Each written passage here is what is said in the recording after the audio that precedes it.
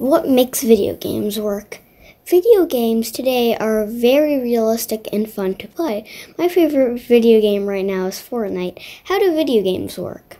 What's the science behind what might seem at first to be magic? We can start to understand what makes video games work by going back in time to a period called the Renaissance in Europe. That's a time when people became really interested in reading math and science books, including those from ancient Greece and Rome. Before the Renaissance, painters made pictures like this. It's okay, but not very realistic. Then in the Renaissance, painters began to use math to make more realistic pictures, like this one called The School of Athens by a painter named Raphael. By the way, one of the Teenage Mutant Ninja Turtles is named Raphael. All of the Teenage Mutant Ninja Turtles are named after Renaissance artists. This picture is more realistic because it looks like the buildings and the people are going back into the distance. Renaissance artists used ideas like perspective and the math of fractions to draw realistic proportions, so things looked less like cartoons and more like real things. They used grids that divided their canvas into equal squares and used them to help measure out how things look to us in the real world. This picture here shows one point of perspective where we see everything moving back towards one point in the distance. Today, math is used by computers to make even more realistic images in video games. To see how math is used to allow computers to communicate the images and sound of video games, let's go back and see how people communicated in the past before computers. In the 1800s, Roger Clark was visiting parts of Africa, and he noticed the tribes would use loud drums to communicate with other people over a long distance. The drummers used two different drum sounds and combined them together to make sounds that were linked to certain words like "come back home." There are lots of sounds in the jungle, so people didn't always hear the drum words correctly. The messages often had to be repeated over and over again in many different ways, so at least part of the message could get through.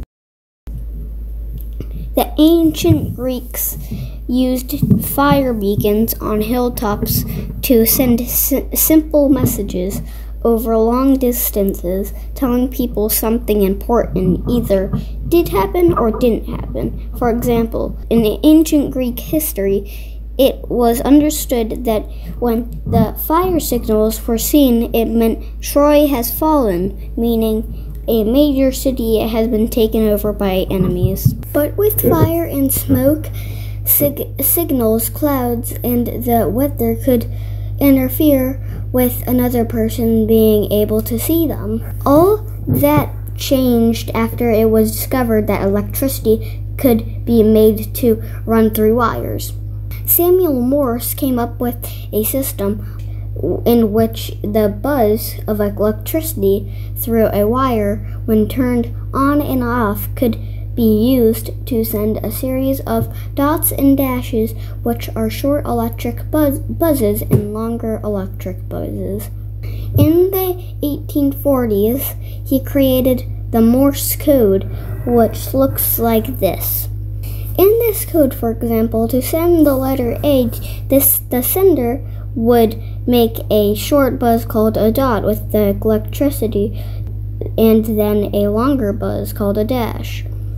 Someone hearing the sound made by the dot and the dash at the end of the wire would then write down the letter A and the rest of the words sent along the wire.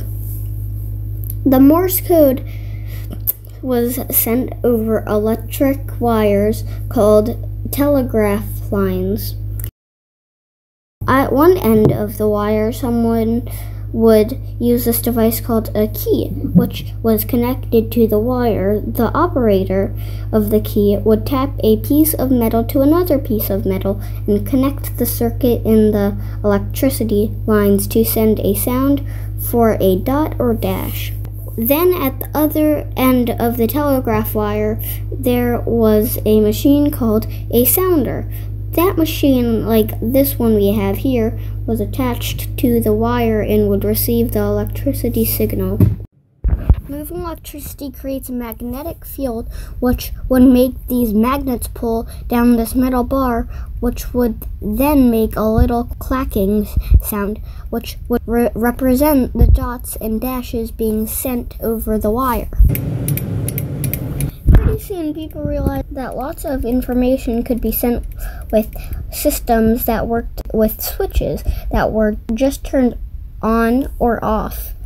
Like Morse code worked by just turning the electricity on or off.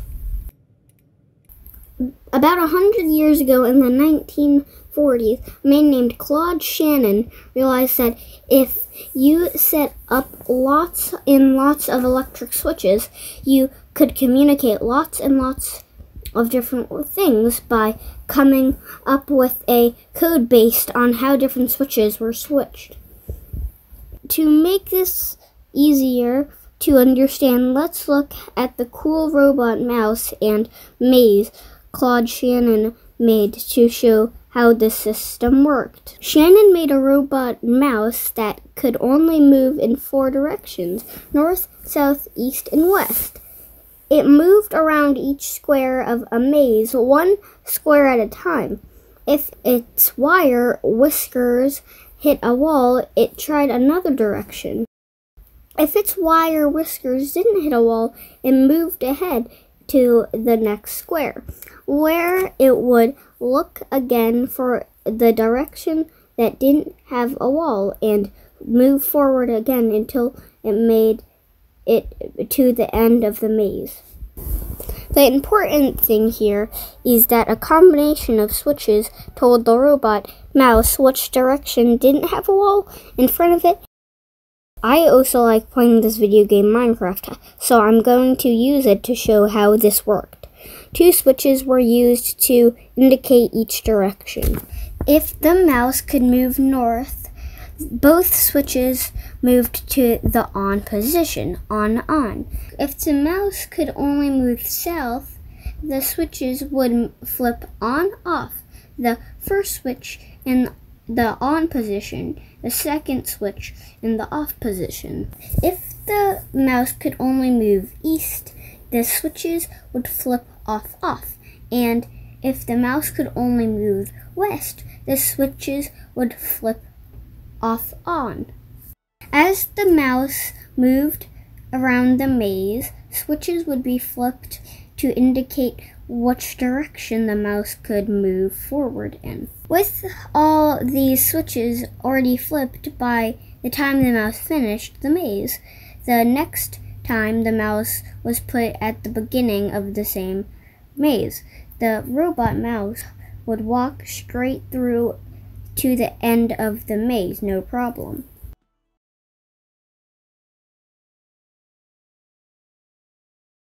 Shannon figured out that each switch could be considered one bit of information, as we saw with the robot mouse in the maze. With just 2 switches, you can indicate 4 choices in the case of the mouse maze. The choices were north, south, east, and west.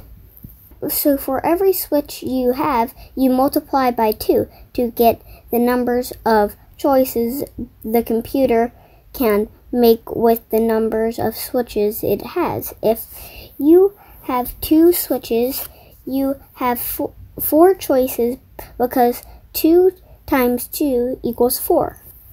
Now, if you had an 8-bit computer, you'd have 8 switches. How many choices could that computer make? Well, it would have 8 switches, which means you kept multiplying by 2 8 times. An 8-bit computer could make 2 times 2 times 2 times 2 times 2 times 2 times 2 times 2 choices. When you multiply 2 times 2, you get 4. When you multiply 4 by 2, you get 8. When you multiply 8 by 2, you get 16. When you multiply 16 by 2, you get 32. When you multiply 32 times 2, you get 64. When you multiply 64 times 2, you get 128. When you multiply 128 times 2, you get 256. So an 8-bit computer can give you 256 choices. And if you had a 16-bit computer with 16 switches, you'd have 65,536 choices. So let's apply this to video games. When you play a video game on a screen, you look closely at the screen. If you look closely at the screen, you'll see thousands of little squares. Each little square is called a pixel. If you have lots and lots of switches in your computer, different combinations of these switches can tell the computer to make some of these pixels different colors. For example, one combination of switches can tell the computer to make the pixel turn yellow.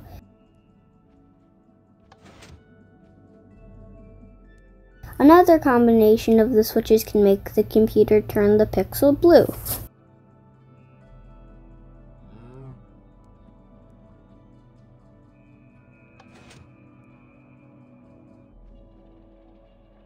And another combination of switches can tell the computer to turn the pixel green.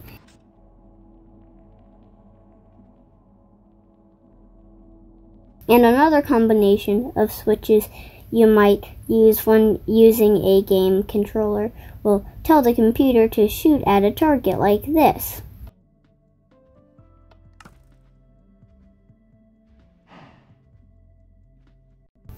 Or your controller might tell the computer to blow up something like this.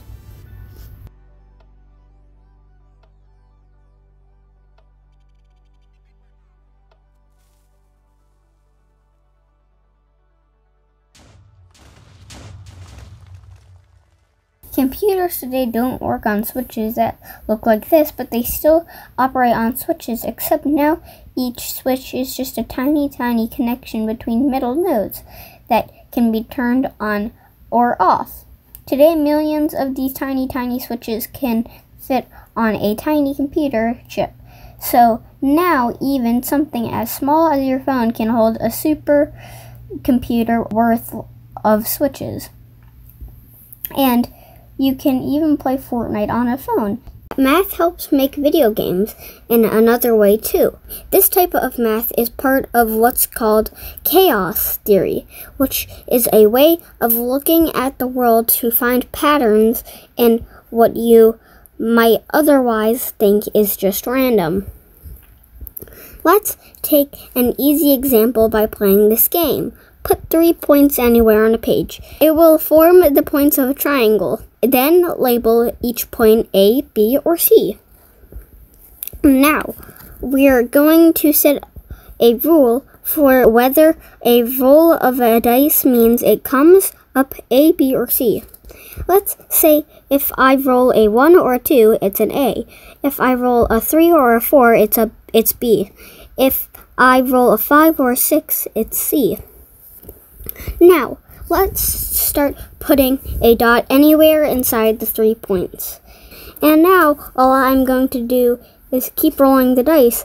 Whatever letter it comes up means I'm going to put another dot halfway between the last dot and the lettered point the dice tells me to move towards. So here I rolled a 1, and let's make a dot halfway between the last dot and A.